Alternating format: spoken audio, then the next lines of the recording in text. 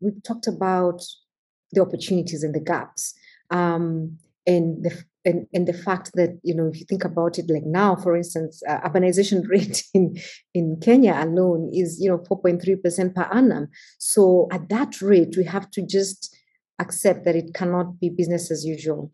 The resources that are available locally are insufficient, whether it's from national government transfers or the county's own source revenue. So therefore, the different scenarios that we painted before, focus a lot more on using other people's money, focus on PPPs. How do you utilize project finance mechanisms, in this case, through PPPs to then roll out the necessary infrastructure, over the long term. So we have, we have a robust piece of legislation that is currently, likely to be overhauled, but even the proposed overhauling will be for really for the benefit of the country, in the sense that some of the gaps that we had identified, several years ago, and that we feel have been a hindrance towards implementation of, or fast tracking the implementation of PPPs will be addressed. So we're looking at definitely encouraging a lot more focus on PPPs and project finance as an infrastructure delivery mechanism, and that would really allow the counties and the cities to leverage on other people's money. We know this has been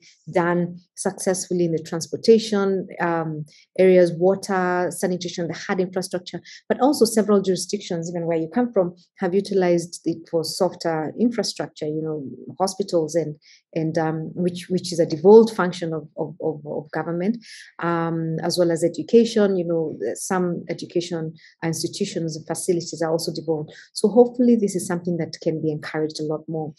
Definitely, with increased capacity building and better management of the cities and urban areas, these cities can approach the capital markets. We want to see more infrastructure bonds and city bonds by Nairobi. I mean, there's no reason why we haven't gotten to that level. We can't be singing the same song and not actually getting our act together. So hopefully in the future, this really has to be something that is properly tapped into. And then, of course, like we've said, the development fees, it's something new. It's something there has been a bit of resistance, but if properly implemented, will definitely address a much needed gap.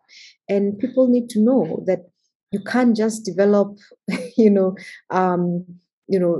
can't go putting up huge structures on 4 acres of land. You've got 6 towers of 30 stories, and nobody's talking about the impact on traffic. Nobody's talking about the impact on water and sanitation infrastructure. It's like, it's really puzzling. So as we get to that point of long-term planning, proper plans, then you have a situation where, as a developer, you're working with the city to figure out where you can plug in, as opposed to the city trying to catch up with you. So I really do hope that that with time, this will happen, and that citizens themselves then demand a lot more accountability, transparency. They want predictability. I want to know that I'm not going to wake up and my nice area that I've been living in all of a sudden has become a high density area with no infrastructure to go for it. So urbanization is here to stay.